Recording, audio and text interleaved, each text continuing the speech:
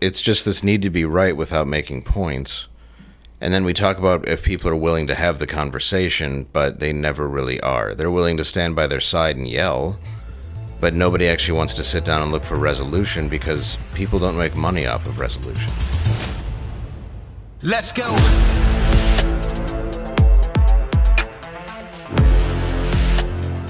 All right, welcome to Citizen. We got a special guest today, Dave Landau from Normal World, and it isn't.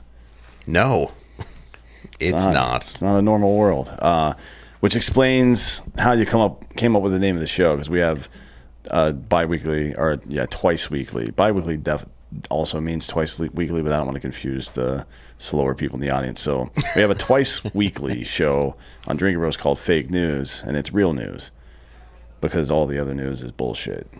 Okay. You know? It's all trash, yeah.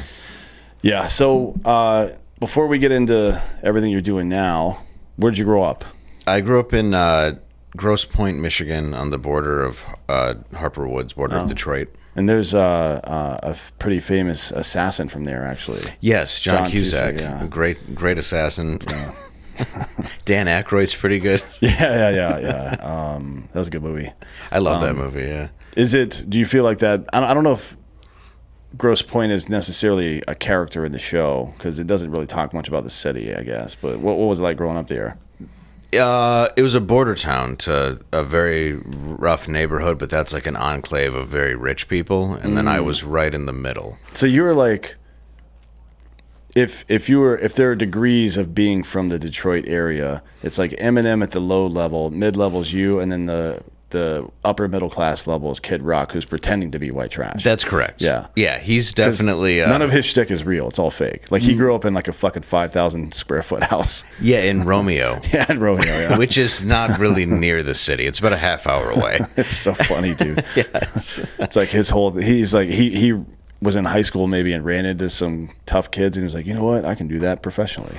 Well, yeah, he basically just decided to start spinning records, and where it was very safe, not at like a rave or anything, and then it turned into whatever it is now, where it's like a ghetto cowboy pimp / Hey, look, I think they call that a Renaissance man. That's actually. right. Yeah, he's a jack of all trades.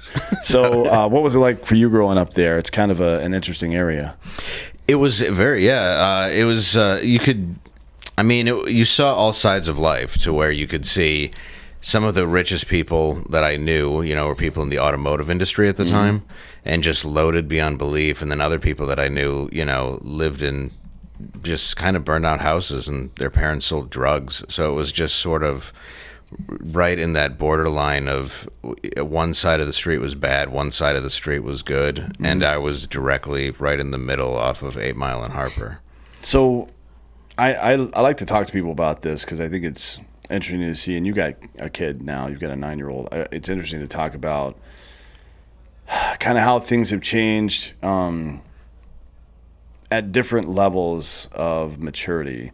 So I think when you were in high school, and I know this is to be true for myself, when you were in high school, if somebody had asked you what does it mean to be an American, or what's your favorite thing about being an American, or something to that effect, you would have an answer, right? In high school? Yeah. Some version of one. And I think most people in our general age group would have had an answer to that question. And I think most of them would have been positive too. That's not the case anymore. I think certainly this is geographically dependent, right? If you ask people in West Virginia, they're going to have something to say, I would imagine.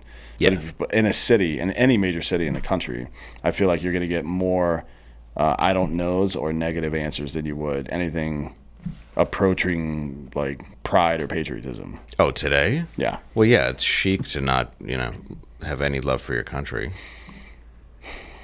Not that it's not deserved, or people have the right to question it, but well, that's a good debate to have, I suppose. It's like to me, it's almost a sociological chicken or egg situation.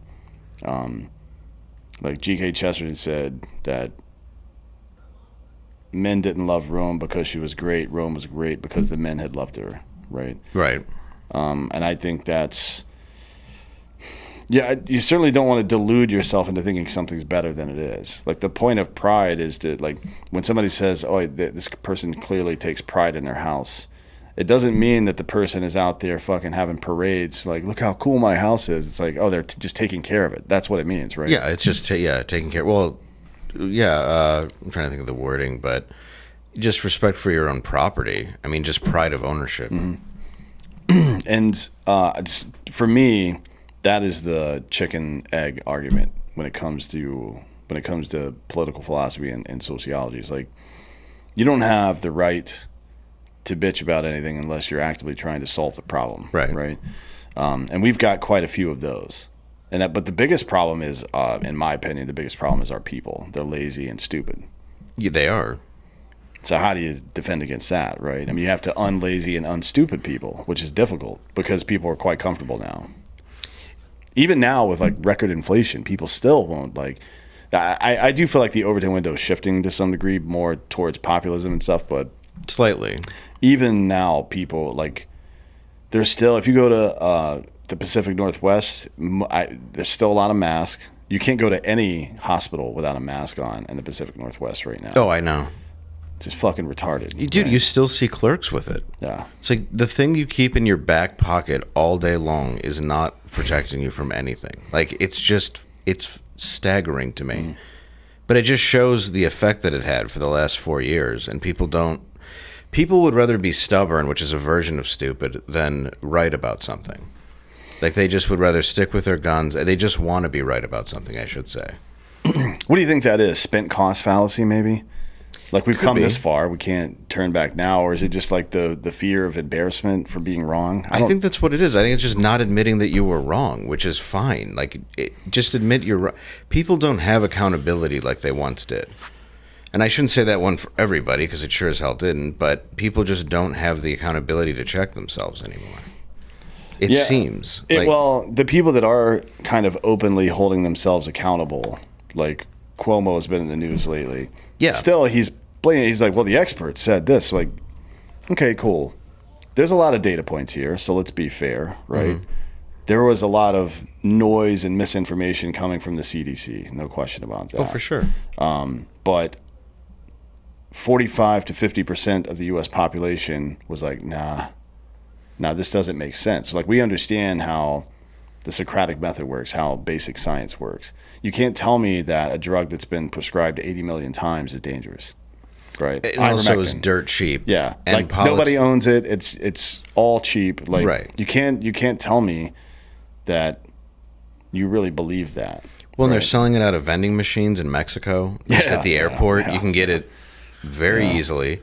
But then in America, it became something where it's like you could get weed easier than you could get ivermectin. Yeah, they started, like, hospital systems started penalizing pharmacies for prescribing that shit. Right. Which is, you know, I like capitalism more than any of the other economic systems that I've seen. But it's a problem, I think, when you tell people that they can be as healthy as they can afford to be, and then you put a conglomerate organization in charge of health. Well, and you let politicians actually buy stock in it. Yeah. That's a massive problem. And that's been our issue with healthcare. That's why, like, it's interesting, because you asked me in the beginning what I would say when I was in high school about this country. I was probably pretty angry. About what specifically? How old are you? I'm 41. 41, okay. So you graduated in 2000. 2001 after 5 years. Okay, yeah. I liked drugs and alcohol a lot back then. You did high school, graduate school, right? Yes, yeah. I wanted to get my master's. And my dad was a really good man, and he served in Vietnam, coached all of our teams, all that stuff, and he got Agent Orange in Vietnam. Mm-hmm. And they did absolutely nothing to help him once he had a brain tumor. Right. And I mean, he got hit when I was 13, died when I was 18, and he just suffered with it for years. The VA didn't do anything. Right. And then when I was young, my dad had various thoughts on the government, where I was just raised, like, I saw JFK in the theater when I was like 8.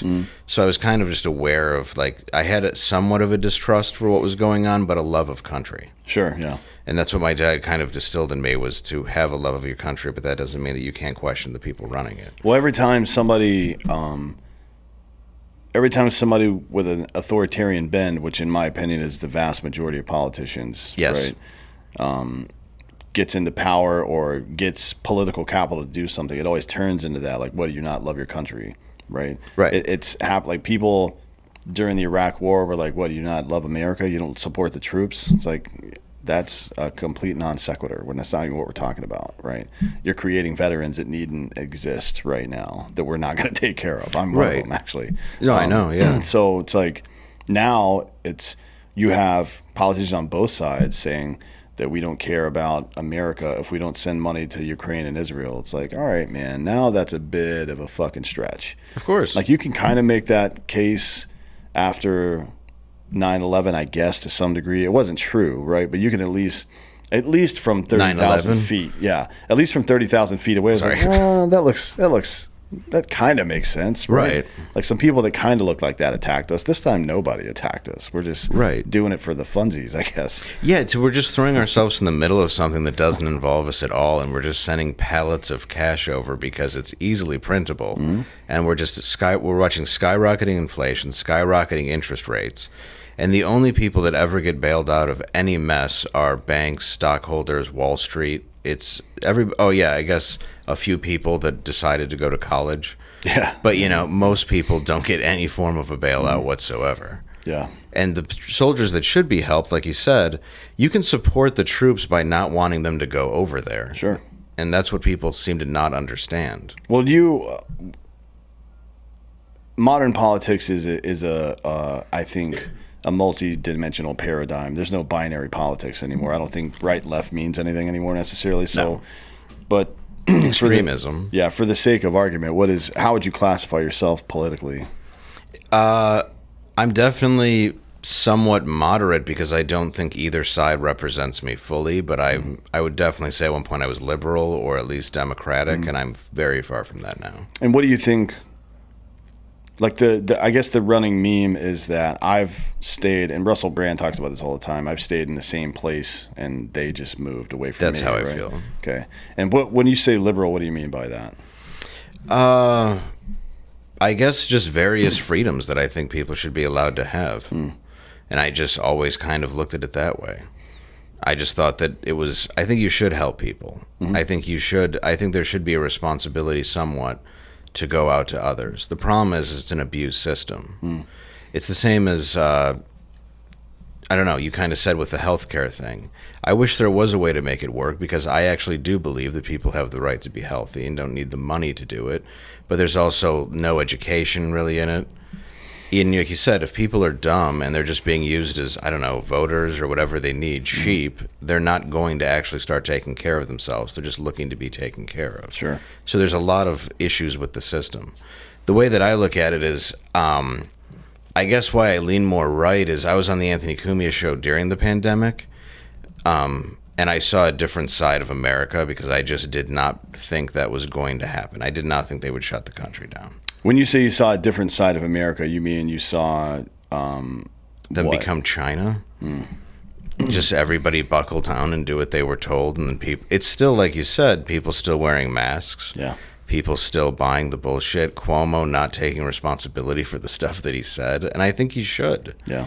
I just saw that Dave Smith was debating him, and I want to watch that. Man, I mean, kudos to Cuomo for doing that because he's going to get annihilated. Of course. It's one thing to even have the conversation in the first place. Patrick Bet David kind of softballs people for the most part. Okay. But that's his style. It's like no critique on him necessarily. But Dave doesn't. No. He's going to fucking light Chris Cuomo up, dude. Of course. I mean, it's going to be rough. So I guess this will be Cuomo's opportunity. If he wants to keep Dave from really fucking him up, he's going to have to take responsibility. Because that whole, the experts said this shit is not going to fly over there. Well, yeah, like I said, no accountability whatsoever. And he was pushing that really hard. I mean, he was talking about publicly shaming people and you're stupid. It's like, well, turns out you're stupid. Yeah, and wasn't he assaulting a secretary at that point, and his brother with the nipple rings was destroying an entire country, or just destroying New York at the time. That was a long time ago. Yes, okay? We can forgive that. It was all of a couple years ago. Yeah, it's weird how everybody wants to be forgiven now when they were threatening to like end people's careers and put them in prison for not complying with the government. But this is something I think And did. to some degree. Yeah. It's like this is something we always have to keep a close eye on. Like that we've always known that. This is nothing new. The founders wrote about this before the danger ever was present, right? So to your point about, let's call it what people call it, classic liberalism, we should definitely help people, right? I mean, you can tell a lot about a country by the way it helps the people that need it. Of course. Right? And you can tell a lot about America based on, or by how we treat those people, which is essentially like I don't know what you call it, like a political indentured servitude. Just enough to keep your mouth and nose above water, but never enough to get out of it. It's actually a very good point, yeah. So it's like, what exactly is that? That just seems like slavery with more steps, to quote Rick and Morty, right? No, it is. I mean, that's really all that it is. And I don't know, that's kind of where we're at now, is where if you're living off of that tiny bit of money and you're living off of the government and you're doing, I mean, you are essentially just enslaved by them. Yeah. And I talk about this a lot. Like people are like, well, how would we, and I'm more or less, I'm a small L libertarian. I don't give a fuck about political people. They're gay as hell. Yeah. Useless human beings. But, I agree. Yeah. But I do like, I like the idea, the thing that I like libertarianism conceptually. And the issue that I run into is that people want to live in the conceptual version of it. They don't want to see it realized practically, because realizing it practically means that you're going to have to start taking some severe responsibility for things, right? Like I know some dudes that are small in stature and will, but who crave chaos. I'm like, no, you don't, bud. I'm telling you, because I've been there. Like you can sign up and go to war and check it out and see how you like it. You can go to Somalia for a little while, or go to fucking Afghanistan or Iraq, or go to fucking Gaza if you want, and you can see what it looks like when things are chaotic, when there's no community agreement on how we should live our lives, right? Right. You can see how that goes, and it doesn't go well for people who aren't big and strong, frankly, and that's why we set up systems of government like this, to make sure that we don't just get ruled by fucking I don't know, mongoloids. Right? Well, yeah, it's too late. It's definitely too late now, right? But you know, when you look at down ballot some of these issues, because I think people. For some time now, a lot of people have been single issue voters. A lot of suburban women vote about abortion. Of course. Most of them will never have one, right? I don't know why they care.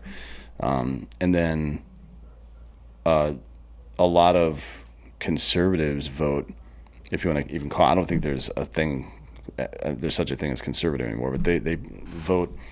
The old trope is God, gays, and guns. I don't think that's accurate anymore. I do think the guns thing still exists, but I think it's talking points like abortion, yeah, and little things like that try to get people to champion a side, and it allows people to come out in the extremes and say this person thinks this, as long as it's misquoted, especially about something like abortion, especially about things that don't actually affect anybody. Yeah.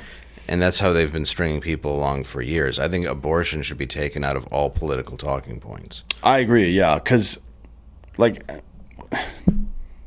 it's government can move slow, and it does take time sometimes to solve issues, but this particular one has dominated American politics for decades, for half a fucking century now. That's been one of the chief talking points, and over the past, let's call it 30 years now, 30 years, 35 years, guns have been a big issue as well, right? And it was an issue before. This is something I really highly recommend people kind of do some research on the history of gun control, because aside from the early part of the 20th century when the FBI started banning machine guns because of gangsters and shit. Yeah. The bigger pushes. Yeah, Tommy guns and all that stuff. The bigger pushes in gun control came because the government was afraid of Black Panthers arming themselves. Right. Right. And then it's like that old poem, first they came for the socialists, and I wasn't a socialist, so I didn't say anything, right? I think everybody. This is, and I want to have like realistic, objective debates about this stuff because I think there is resolution somewhere. On the gun thing, like on the one side, banning guns or giving the state power. Come on, man, get the fuck out of here. But Right. the people who are the just slam their hand on the desk and yell, "Shall not infringe," while I sympathize with that position, it's like, all right, cool. Well, let's have that conversation and explain why that's the case. Because I think most people can think of somebody in their head right now that should not own a firearm. I just like anybody that's walking around in Seattle right now that has blue hair and wearing the wrong gendered clothes. And that's how I feel about abortion. Right. Like those turn into people. And most of them are useless. So it's not really my business if we nip a couple in the bud before I know it's a terrible stance to supposedly have, but I don't really. It's like it's not my business. You know? Yeah, I couldn't care less about that. I don't like people. Like as a as a concept, I think it's bad when we have we have escape clauses written into biology, right? Whether it's Ozempic, I don't think that's good. I think it's going to fuck a lot of people up. Oh, it's really going to. Well, especially people with diabetes that can't get it because the only way they're going to lose weight is getting their feet removed. Yeah. Well, hey, look, it worked for a lot of people, but no, it did. But it's just like it's amazing how you can just jump in line in front of someone who needs it. You're like, I'd like to shed a few lbs, and someone's like, I really need this to live. Yeah. And I do think, like, just in principle, I don't like the idea of abortion for that reason. It's like, all right, well, you're going to great lengths to try to make it okay to be irresponsible, and that's not a good. It's never a good thing, right? It's his birth control, and that's the problem. And then you have people who actually brag about how many they've had, and they look at it as virtue, and it's like that's not a good thing. And I don't. So this is where I get stuck in this part of the argument. Because the religious right believes that, to some degree, depending on when they believe it happens, but they believe that a soul from heaven goes into that fetus. Right. And I don't believe that, right? Because that's not my belief. It's just not my belief system. So I always reach an impasse in these arguments with people. Because it's like, well, I don't believe what you believe, so obviously I'm not going to reach the same conclusion. Right. But that's the point of federalism, is a decentralization of power. You know what I mean? Well, of course, there are reasonable limits. I don't think RFK did himself any favors last week talking about fucking just cutting a baby's head off when it pops out. You know what I mean? No, I'm doing a show with him actually on Wednesday, and I saw that too. But I think there's also that point where you're like being pressured in an interview where you're just kind of speaking out of your ass, and I think that's what he did, if I'm being honest, where he's just like, yeah, I guess at 9 months, which I think is absurd. Like if you can't make a choice at 9 months, you've made the choice to have a baby. Like you can't just get it killed. That's not it. But I mean, if you do, you should at least have to hire Italians or something, right? Right. Just like, you gotta whack it. Be classy. You gotta throw little cement shoes on it instead of take your fetus to an Italian restaurant. Put its bronze shoes on it. Yeah, just have Michael Corleone leave it in the chair, the high chair, while you go get a gun from the bathroom. I mean, it's silly, but I think everybody knows that at some point it becomes a problem, right? Which is, and a lot of folks refuse to admit that, and a lot of folks on the right refuse to negotiate the point. And I guess I don't know if I believed what they believe, maybe I would feel the same way about that, right? But I've also I went to seminary, right? So I understand these texts a little bit better than the average person.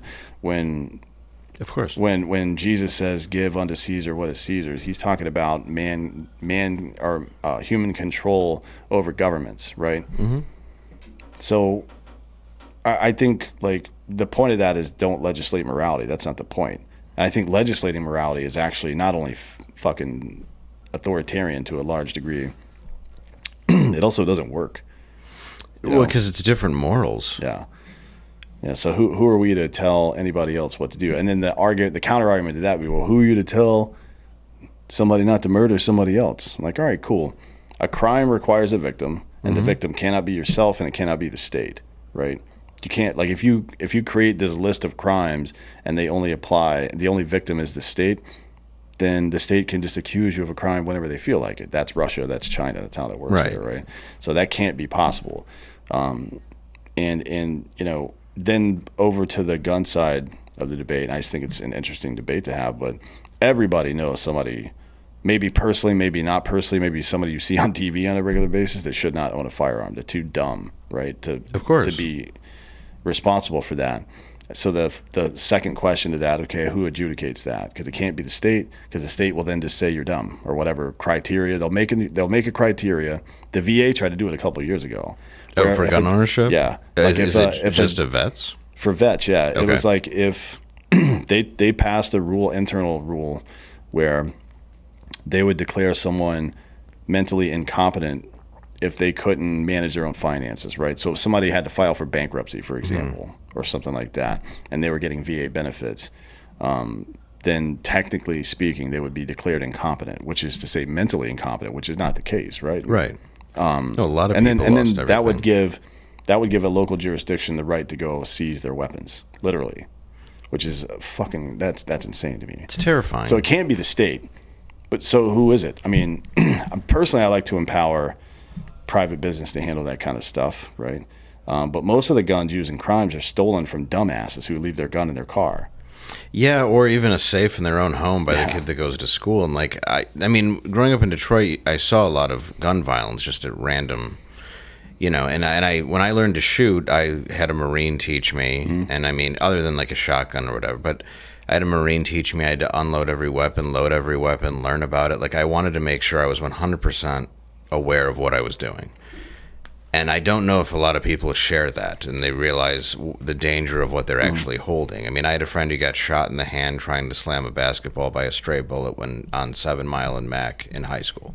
I have a friend that was shot in the head and had his Bronco stolen on 7 Mile and Gratiot in Detroit. He lived because he's Albanian, but they're impossible to kill. Yeah, they are they have at least 9 lives. And he got up, but the number of people who I knew that had been like somewhat of a victim of gun violence from just morons having illegal guns was pretty insane in the 90s. And I don't know if it's gotten any better. And I think that the laws need to exist to keep them out of the hands of those people, however that happens. Well, unfortunately, criminals don't obey laws, right? Well, that's what I mean. Writing something down on paper just has literally no effect. Right. Unfortunately. Well, I mean, it'd be nice if it was like some wizard bullshit, but right. That's just not how it goes. So, that's why I like to, like you. It's a good point, actually. People just absolutely refuse on both sides of this issue to walk this conversation down to the bitter fucking end. Like, address every little detail. We know that criminals don't obey laws. Okay, that doesn't mean we shouldn't have them. Like, you've got to have recourse against somebody who breaks the law at some point, right? Well, it has to just be at least a punishment for the action. There's got to be something, but you can't depend on that solely for prevention. For a prophylaxis. So then people would say, well, what about the police? Okay, cool. There's 750,000 sworn officers in the country. There are 350 million people. That's one officer every 450 or so people. That's not the span. I don't know if you've ever gone to business school or anything, but span of control is about 3 to 5, not 466. Right. Which is what this comes out to be. So, and then of course there's the facts as they are these. We have 400 to 500 million guns in circulation to some degree. We have 350 million people. We have a limited amount of police, and what ability they have is there's a ping, right? It takes time for them to get there. You are a first responder. So I think part of this is from the gun owner side. I would encourage people that if you want this right, you have to accept the responsibility. And that means you are obviously competent with your weapon and safe with it, right? But it also means that you make sure that people around you are also competent and safe with their weapons. Like, if you want to live in the world where you get to carry your gun everywhere you go, and I do, right? Then you need to advocate for the right stuff, and the right stuff isn't just Yosemite Sam firing his revolvers into the air. Right. Because fuck you, this is America. No, it's like, all right, cool, this is a responsibility. This is treat it like a heavy piece of machinery. You wouldn't let some asshole come drive your bulldozer. Right? No, and just what people have weaponized anyway because they can't get a gun. I mean, it's going to happen. Yeah. So I just think these people think that these are unsolvable issues, and maybe they are, right? Maybe balkanization is the only way to solve some of this stuff to some degree. But we're not even trying. We're not even having the full conversation. That's what I mean by stubbornness. Because it's just this need to be right without making points. And then we talk about if people are willing to have the conversation, but they never really are. They're willing to stand by their side and yell, but nobody actually wants to sit down and look for resolution because people don't make money off of resolution. They make money off of conflict. What's that phrase? Solved problems don't get out the vote, I think. Exactly. Yeah. And I think that's really the point of having politicians at this point. It's just to be divided. I mean, it seems like almost similar to the way the Catholic Church kept everyone illiterate for so long. Yeah, I was raised Catholic. Right. I was illiterate until I was 20.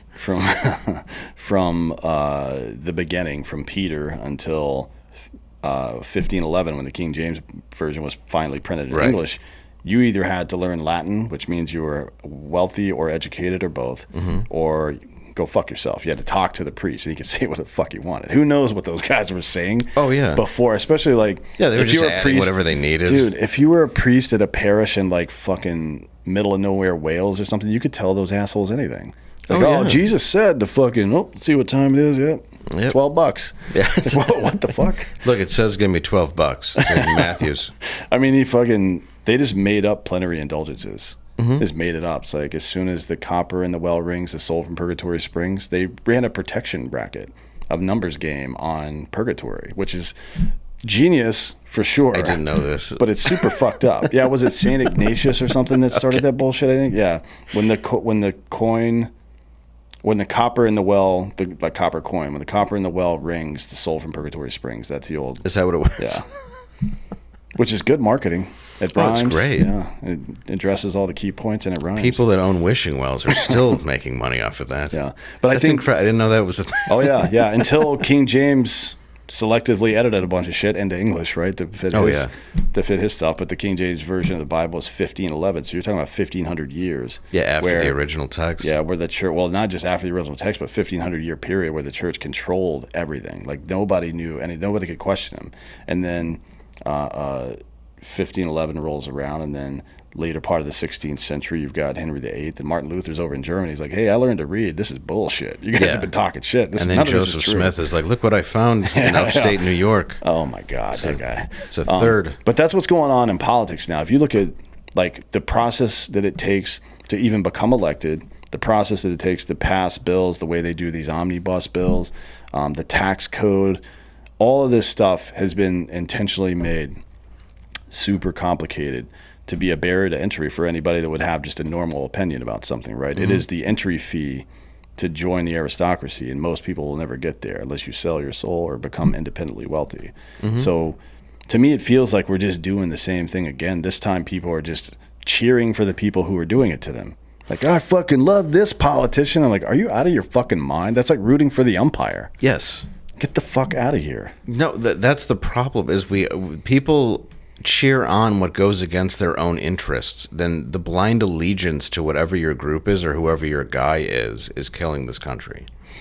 Because you're not willing to look at anybody else or listen to anybody else. You just believe everything they say. And everything they say, it's a leader. It's human. They're full of shit to some degree. Yeah, what do you think about, and just to preface, there is no choice between Trump and Biden. Biden is retarded and controlled by fucking crazy globalist people who are definitely... I don't understand how it's happening. Yeah, either... Like, I like Hanlon's razor. Don't imply malice where incompetence will suffice, but this is clearly malice, right? And then Trump does a lot of stuff I don't like, but obviously he's the only option right now, in my opinion. He's going to be the one that you vote for. Sure, yeah. But then you, like... Trump doubles down on the support of the vaccine and shit. And he also doesn't admit to the fact that he's the one that shut down the country. And neither did the people that voted for him, not everybody, but a lot of the MAGA herd doesn't want to admit that. Well, I don't understand why they see criticism of the man as disloyalty. Like, my loyalty is to the Constitution, not to an individual, and so should yours be, right? Absolutely. That's kind of how we do things here. So if you stray away from the Constitution, like you're loyal to your spouse. I love my spouse. She loves me, so on and so forth. We get into an argument. Maybe we disagree about something. We have different positions. Yeah, there's going to be we're going to say that. You should. Otherwise, you're going to fucking hate each other over time. Yeah, of course. You're going to disagree, and then you're going to talk about it, and then hopefully come to some resolution. That doesn't mean you're disloyal. It's that part to me, these loyalty tests with anybody is like a huge red flag for me. Not for the politician necessarily, although Trump does require that, and it is a red flag in his regard. Yes. But for the people who refuse, because he also is desperate to be liked, in my opinion, right? Just like any of these other fucking megalomaniacs that run for office. That is the point. That gives people the power, right? Like it isn't always obvious what your power is as a citizen of a community. Sometimes it is literal force, and sometimes it's just like Tinkerbell. The government's power only exists if you allow it to, in a lot of ways, right? There's way fewer of them than there are of us. So it's like being critical, especially of the person you support, draws them closer to the fucking actual Constitution. That should be the point. It's not disloyalty, but that's how it's read always. Like you get, if you come after Trump, you just get hammered by MAGA people. Oh, which absolutely. is bizarre to me, because the whole purpose of MAGA was to drain the swamp and go back to constitutionalism, right? It's like, all right, well, cool. Well, if he varies out of that pathway, shouldn't we bring him back in too, or is he just exempt from all this? I don't understand it. Well, and with RFK, like I had him on my show, and people that were fans of the show were never ever going to watch again because I just talked to somebody who wasn't Trump, and just their knee-jerk reaction was just to be pissed off. Who was it that you talked to? It was just people that left comments that were diehard MAGA fans, diehard Trump fans. But who are they? What were they bitching about? The fact that I talked to him. Oh, really? Yeah, gave him a platform. And you see, but that's the level of loyalty that he actually has. Like there are some people that are just so completely pro him that they're not willing to look at anything that he's done. And I don't think that he can be better at his job unless we're being honest about what he's done wrong. He does not. He never takes responsibility or really apologizes.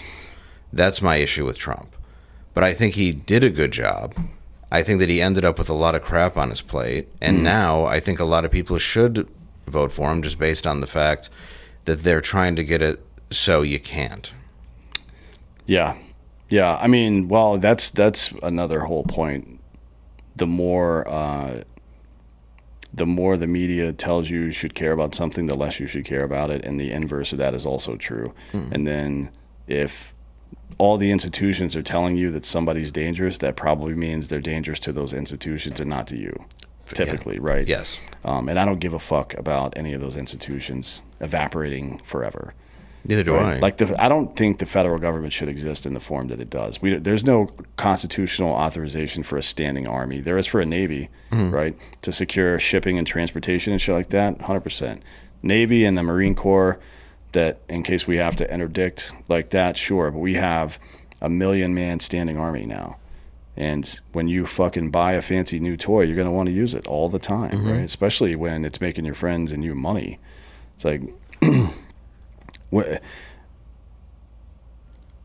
there aren't many people in politics that are actively trying to reduce the size of government. Like maybe Mike Lee, definitely Thomas Massey, right? And then we'll see if Justin Amish gets elected in your state, in Detroit, or in Michigan rather. Yeah, which would be really nice. Yeah, it would be nice. Yeah, he's definitely one of those guys.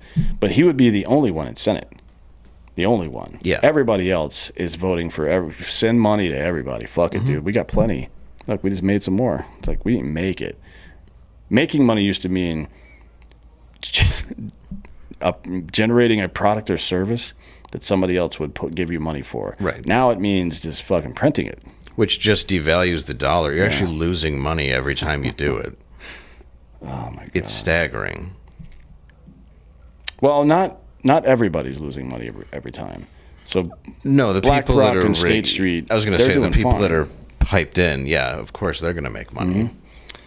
So that's a lot of bitching about stuff. I'm curious your your thoughts, because you guys satirize most things, but Yeah. you're a smart dude. It's like, where do you see this country going right now? Is there any kind of potential for bringing it back into the fold a little bit? I think about that a lot, and I don't know. I really don't know. I see it in a very bad place. You know, I even have a joke in my act where my son's like, putting him to bed, and it's like, you know what I want to be when I grow up? And I'm like, oh, son, it doesn't matter. There's not going to be a you growing up. There's not going to be a future, and that is a black-pilled way of looking at it, but it's just kind of one angle, because I don't really know what we're going to do at this point, because it seems that people are so rabidly stupid that I don't know if there's ever going to be a way where we can actually come to conclusions on things. Sure. I'd like there to be. I mean, because we're going to lose. I mean, it's not even just this country; it's the planet. It's everything. We're going to go away as a species if this is the trajectory that we keep going in. And it's very hard to talk to anybody about politics or what they think or what you think should be done. Like you said, especially from kind of that middle right libertarian mindset. People are locked into what they want to believe, or they're so afraid if they don't believe it and don't regurgitate it, they're going to somehow get in trouble for having a difference of opinion, and that's a complete danger to our society. Well, I think that comedy plays a big role in this. It helps a lot. So it's like, if you think about some of the bigger positive and negative changes that have happened through human history when it comes to government, a lot of the reforms in England leading up to what I would consider to be a political revolution there was, whatever you believe about Shakespeare, whether it was an executive producer who had a bunch of fucking writers, or if he's just a prolific writer, right? Whatever you believe, this motherfucker, like, subversive play after subversive play. I don't know how he stayed alive. He must have been having sex with somebody at court. There's only that, like, or something. He had something on somebody, because he just lit the fucking royalty up for years. And never, Macbeth, Hamlet, everything. Nobody ever got to him. Who is this guy? But I think that played a really important role. I think that a lot of the satirical writers in Paris at the time played a big role in the French Revolution, especially amongst the aristocracy, who the French Revolution was kind of interesting because it wasn't necessarily an uprising of people. It was the aristocracy being like, you know what, this is stupid. We can't do this anymore. Mm-hmm. They decided themselves to make everything okay, which is interesting because we borrowed so much from them. And then you see the inverse of that, like when authoritarianism begins in a place or expands in a place, like the Cultural Revolution in China, or one of the first things the Nazis did was round up playwrights and fucking newspaper people and all this stuff. Like, well, you're not talking shit about us, right? And it happened going here. After all, the Jews didn't help. Yeah, well, I mean, you're getting rid of a lot of comics. That's a target-rich environment, I suppose. But it's a lot of comics. And then, more recently here, I think there was a soft attempt at that. Now, I don't think that the powers that be in America were necessarily targeting those people because they're like, well, work for the Nazis or whatever. I don't think they were thinking that. I don't mean to say that. What I do mean to say, though, is that it is kind of a natural target to go after people who satirize things, and to call them Nazis was pretty staggering by people who resemble them a lot more. Yeah, wild stuff. And we talked about Cuomo before and shaming. Like, Rogan took a lot of heat. I don't know if you remember when he got COVID. CNN put a picture of him that was desaturated to make him look sicker. Yeah, you fucking kidding me? Like, this dude, like, leg presses like 1,000 pounds. He's gonna be fine. I don't think a little cold is going to take him out, man. No, and they also thought that he didn't have the audience to just immediately tweet out, "That's not my picture," and be called on it. Yeah, but that's what they really are afraid of, though, is the fact that a lot of these fringe. I mean, not that he's mainstream at this point, but it's like a lot of these fringe shows are bigger than the mainstream media that they use to keep us imprisoned. Really. Yeah, they really are now, especially, and I think.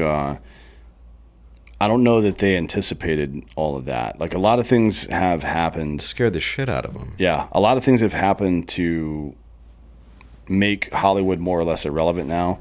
You know what I mean? Not just socially, but practically and financially as well now. So people are going out on their own now. I don't think that the powers that be in the U.S. really saw that coming, frankly. Like there was a confluence of things, like the Me Too movement fucked it up a lot, right? Big time. But also just wokeness in general.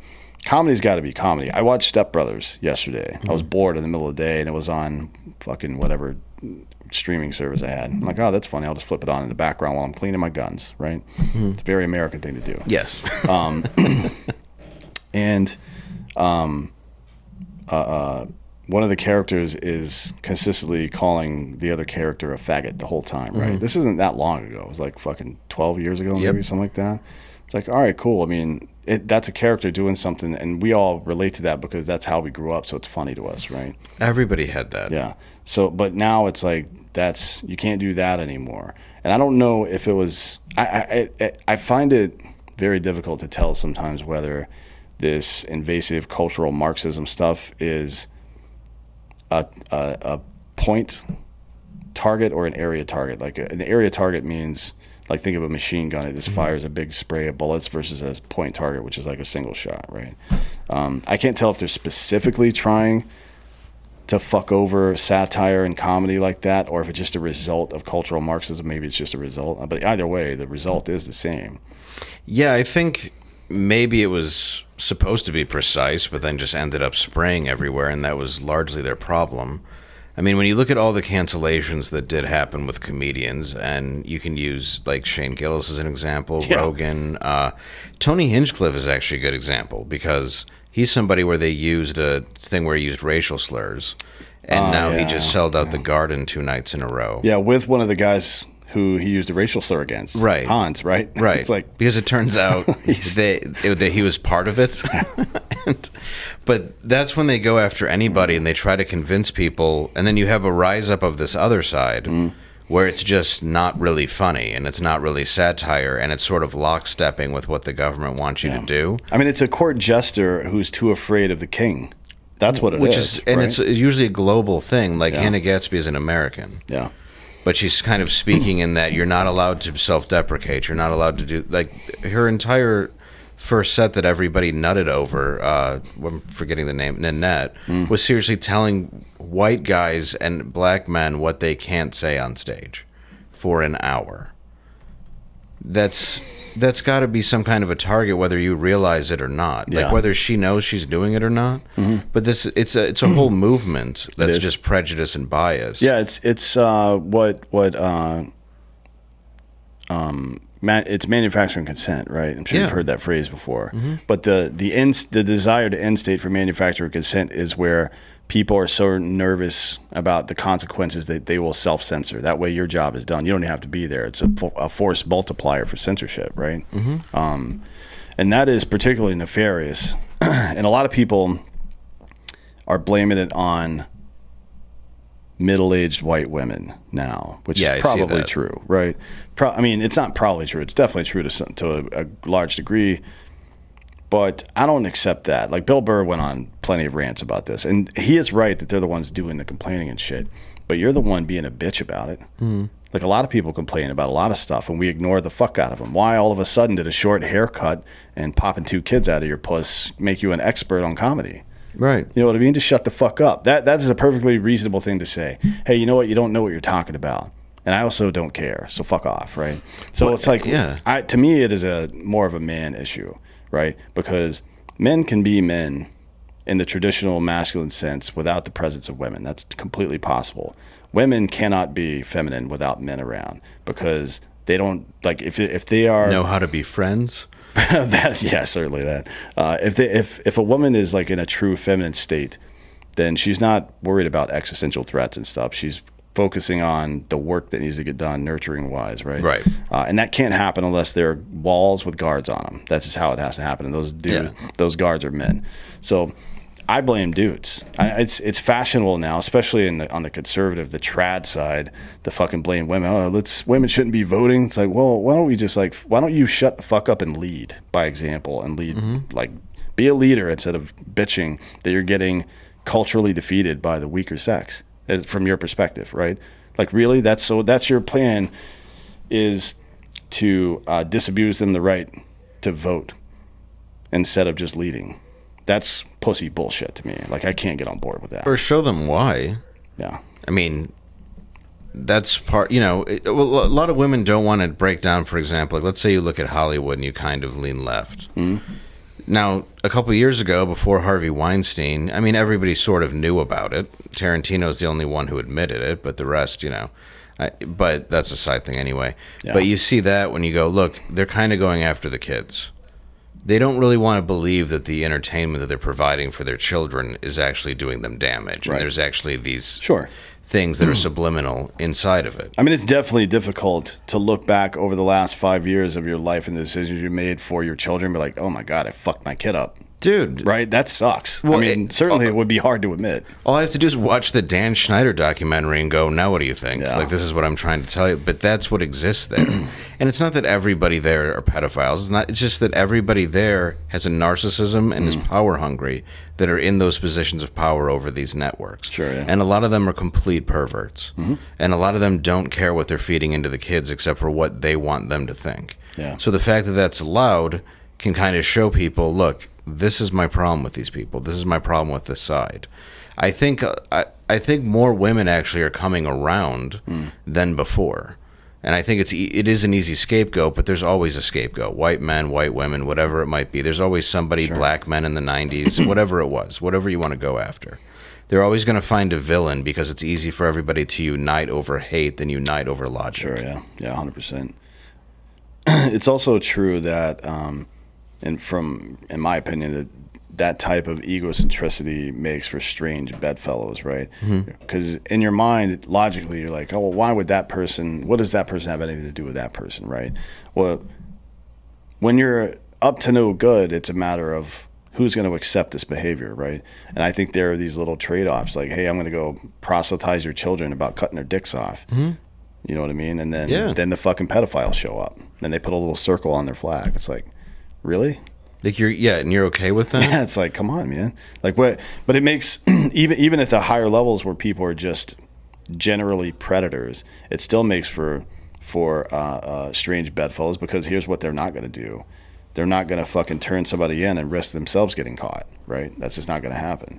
So now you have this big fucking literal circle jerk going on in a massive industry that has huge amounts of influence, and here we are, right? And because they don't want to be caught, they're going to continue to go for weaker and weaker because it's easier to hide.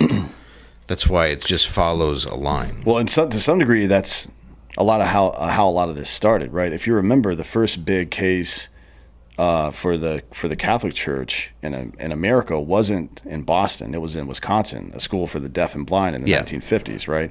I'm sure if you haven't seen that documentary, I would highly recommend it because it's fucked up. But the first known target was this school for the deaf and blind in the 1950s and 60s, and they were just straight raping the fuck out of kids. Yeah. Because they were retarded or fucking blind or deaf. They couldn't tell anybody. Hot. Well, yeah. Depends on your, yeah. I just, a big Helen Keller fantasy. But that's like... Say water. Helen Keller's a fraud. Oh, I know. There's no way. Does anybody believe that? No, I don't know how you could, where she's just like touching the I guess, owner's hand. Is that the word? And she's just like, what she's saying is that, there's two forks in a road. It's like, shut up. Yeah, she's not saying, she's just tickling your hand. But she was deaf, dumb, and blind. She'd never, you wouldn't even have language, right? You wouldn't understand what language reference of anything. Yeah, so there's no anyways. They also said she flew a fucking plane, like, oh, yeah. Yeah, was it Amelia Earhart? Maybe she was flying Amelia's plane, and that's where that went down. No, that's such a complete lie, and people do believe it. But and the lady who actually scooped her up. What's it called? I guess. The miracle worker? Is The that the name of miracle this stupid worker. shit? She's known as a con artist up until that point. So then, well, hey, it's like, I work miracles. Well, she did. She fucking convinced millions of people to believe some obviously stupid bullshit, right? Which is a miracle in its own right. She has 4 degrees. How? Like, you're just in a bubble of, like, nothing. Yeah. I mean, she could just have, maybe they're all honorary degrees. Well, that's true. Like Cosby. They might take him back at some point. But he's the only one out there. Well, he's not the only one, actually. I think Jesse Jackson is an honorary degree, and he calls himself Dr. Reverend as well. Does he really? I think so, yeah. I feel like that's such a douche move to get a fake doctor degree and then demand that people call you that. Yeah. Anyways, so yeah, they definitely, like, whether it begins there or not, it ultimately has to go to preying on the weakest among us. No, right? and it's exactly what happens in all those systems. I mean, it also happened. It's like a self-preservation kind of thing. Boys Town in Nebraska. Yeah. That was a huge problem. And I mean, that's the natives up in Canada as well. The schools that were in like the middle part of Canada, on the western side of Ontario, were just like beating kids. Oh, yeah. And sexually assaulting them until they fucking assimilated into white culture, basically. Well, and even Sinead O'Connor, when she breaks down why she ripped up a picture of the Pope, and you look at what she was doing, it was extremely noble, but people just had that knee-jerk reaction of complete anger. And I mean, I was raised Catholic, so a ton of people in my neighborhood did too. But not questioning the church was always something I didn't understand, especially when I found out about the things going on in the priesthood. Yeah. Well, you should definitely be... So... There's a hierarchy, right?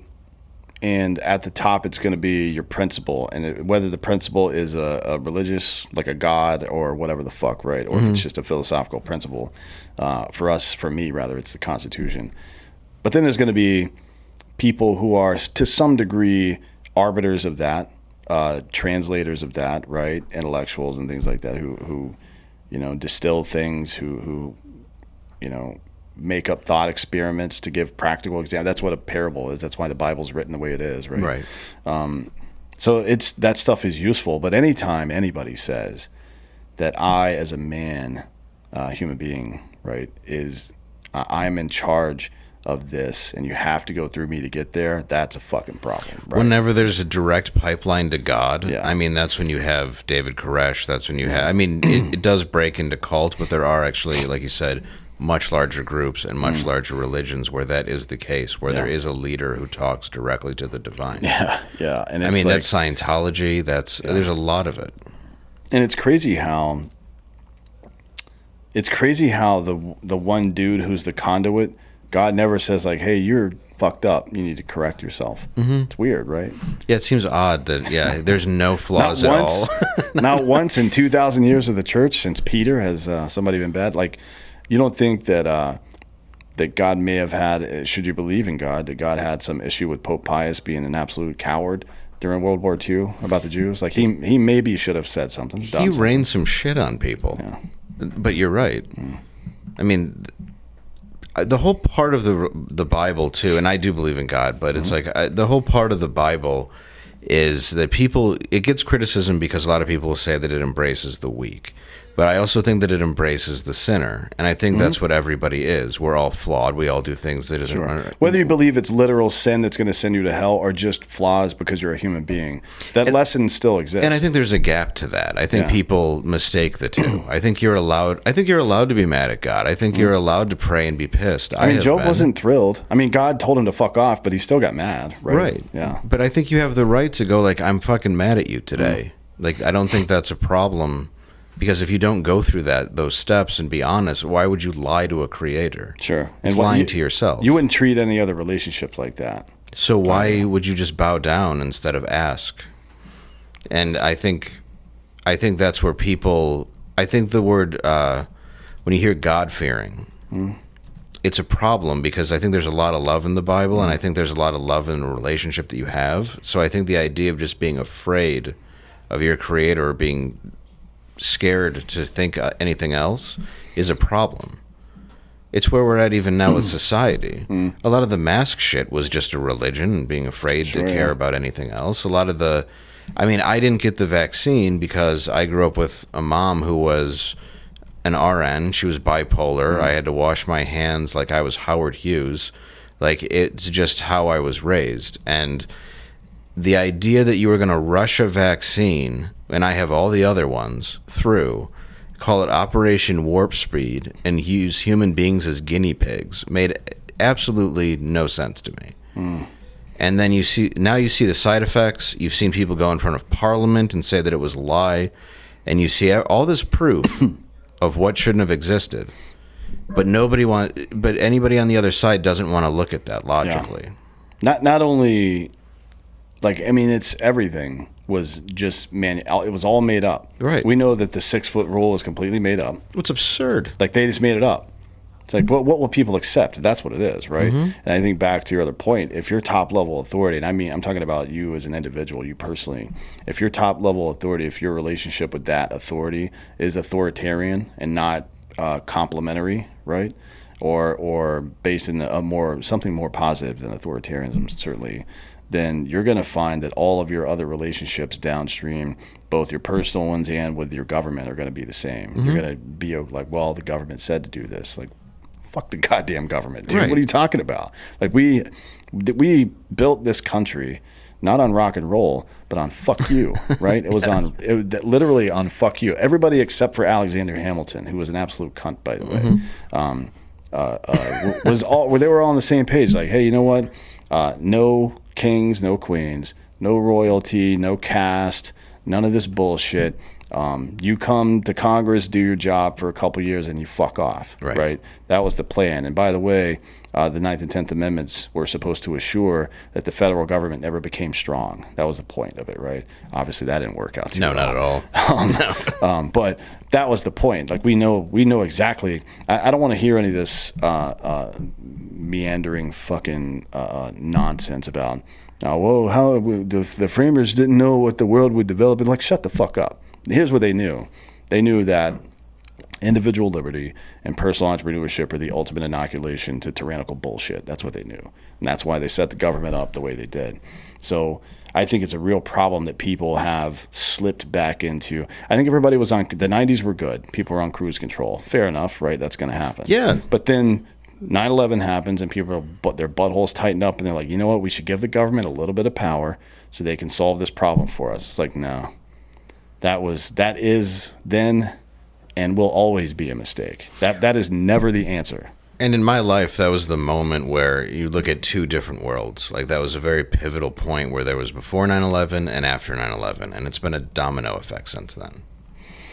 Well, and that's why, like, when I say I don't think conservatism is a thing anymore, the people that call themselves conservative now, and I mean the politicians, the bureaucrats that are unelected, but also the people who supported this shit back in the day. All of these conservatives that I know that are older, you know, the generation ahead of ours, they all supported the Patriot Act. They all supported Iraq, right? Mm-hmm. But that was a nation-building expedition, which is anti-conservative, and then it was the largest expansion of the federal government in history. You have to take some fucking responsibility for that, right? 150,000 new federal employees were created overnight. That's terrifying. Yeah. Because what do people who work for the government not do? Rebel against the government, which is your goddamn right and duty as an American citizen, right? Like, it's yin-yang, it's balance. It's like nuclear fusion in a star is exploding all the time, but gravity keeps it contained, right? That's the balance of life. And without your rebellious spirit, that's what made this country so great. It's just like, nah. Fuck you, not doing that.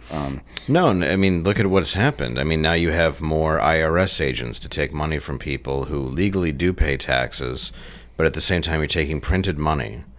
You have casinos that are allowed in every single town that's not doing well, so they can make money off of that tax. Well, why can't you and I print money to pay our taxes? What's the problem? They do. Yeah.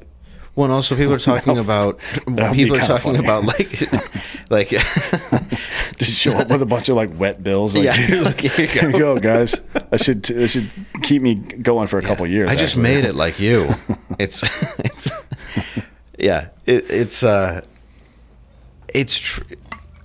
just, I don't know. It's sort of tragic. And what do you do when you have all these people coming in to take money from people They allow gambling. They allow addictions. They're now allowing weed everywhere. And I'm not saying that's good or bad. I'm just saying it is allowed. It is a distraction. And it is a distraction that messes with your head. Sure. Liquor, gambling, all this stuff that they can tax insanely. I mean, it's the Coliseum, right? Dude, we're just being allowed to do all, like, and it's killing us. Go near any area that has a casino. I'm not saying that that's you can't gamble. I'm saying they deliberately put it into certain areas so they can tax the shit out of it. Yeah. And you can take the last of what people have based on an addiction. And I mean, I have an addictive personality. I get it, but it's like I understand wanting to escape. But when you're allowing people to escape all the time with whatever they want, and I guess that is your own personal choice, but when you're profiting off of it, that scares me when the government's like, well, this is a good way for me to make money. When the state is profiting on it. That's my problem. Because people, like I have these conversations with liberals and leftist folks, and they're like, well, the government is going to do this or do that. I'm like, the government doesn't do anything, right? They steal money from us, and then they pay a private contractor to do it. So they just rob you to do what the fuck they want to do. That's not the same. Like, who's going to build the roads if the government's gone? The same dudes, the same Mexicans that are building the roads now. Well, yeah, and who's building We're them just going to now? pay them directly for a lower amount of money. Right. Like, it's like, fuck, man. The roads suck all over the country. Nobody. Well, that's because we're spending 60 to 100% more on them than we should be. Of course, because we just keep repairing them in order, and that's what you hear. Like, well, we have to go with last year's budget or else we won't get it. How about fuck you? Well, that's why I always tell people, like, there's a massive barrier to entry for people who want to get involved. Sorry, are we allowed to swear? I don't give a shit. I've been calling people cunts this whole time. Oh, yeah, I just heard you say cunt, which Alexander Hamilton was. Yeah, he was an absolute cunt, yeah. There's a high barrier to entry for people, because people say, well, when's it going to be time to do something or this or that? Like, stop thinking in those terms. This is not... Get out of this microwave culture, this take a pill for it culture. And one of my dear friends, Tim Kennedy, says this all the time. There are 1,000 little decisions you make, right, every day that determine your outcome. And every time you capitulate to any kind of authority, it becomes a problem for you. There's a price to pay for that shit. Sometimes just saying no and doing without that thing is more powerful than anything else, right? Like, it's one of the most powerful things that the collective can do, is just to say no, right? And there's two examples of it working really, really well. One is California, Massachusetts, with regard to marriage equality and weed, right? They were like, you know what, our people want this. And it's like, well, the federal government says it's legal. It's like, we don't care. We're just going to do it anyways. What are you going to do? Nothing happened. Not one goddamn thing happened. Some weed places in California got raided. I think it was Oaksterdam is the name of that place. There was a couple of them that got busted. In like 2012, 2013. And after the second one in 2013, for some reason, the Obama DOJ was like, you know what, we're not going to do that anymore. They defeated the federal government just by doing what the fuck they wanted to and saying no. And then the second time it happened, there's been a lot of capitulation. We've dealt with a lot of bullshit because of it. But the second time it happened was post-lockdown, post-attempts at forced vaccination. It was the Governance Disinformation Board. I'm sure you remember that. This little thing that popped up under DHS. By the way, that woman got fired. She works for the British government now, doing the same thing. Oh, good. Yeah. Well, I'm glad she was able to land on her feet. Yeah. Thank God. But people from everywhere, everybody from pretty much everywhere was like, no, don't think so. Right? And it was shut down within a matter of 3 months, like the shortest government program of all time. So there's the power, right? It's like, this isn't so complicated. Stay aware and educated, and say no when it's appropriate, even if it costs you. And when a critical mass of people do that, then these issues don't even arise, right?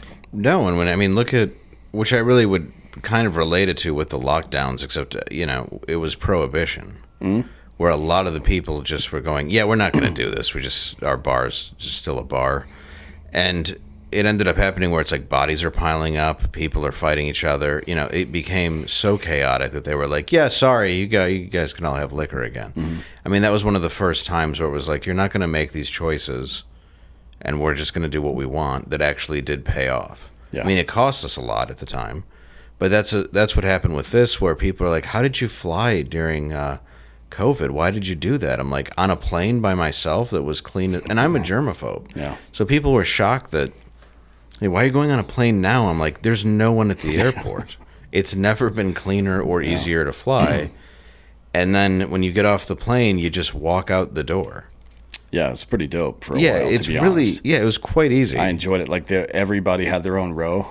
Oh, dude, it was the best. Like I flew Southwest almost exclusively then, right? Because there's no fucking fat dummy that's going to come sit in the middle seat. Yeah, like he's masked up here. at home being healthy. Yeah.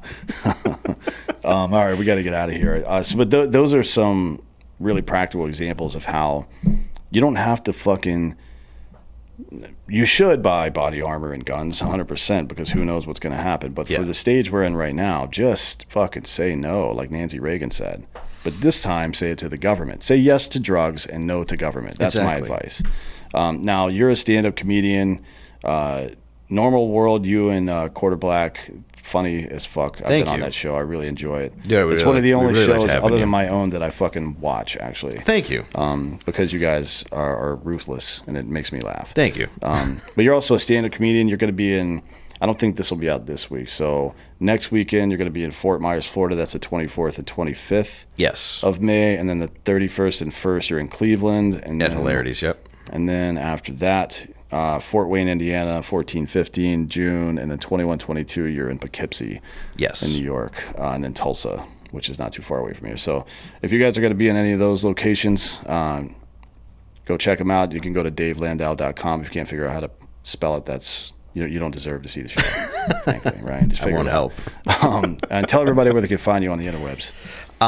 You can just find us on Blaze TV, YouTube, and obviously, DaveLandau.com has every link to social media, so check out the show.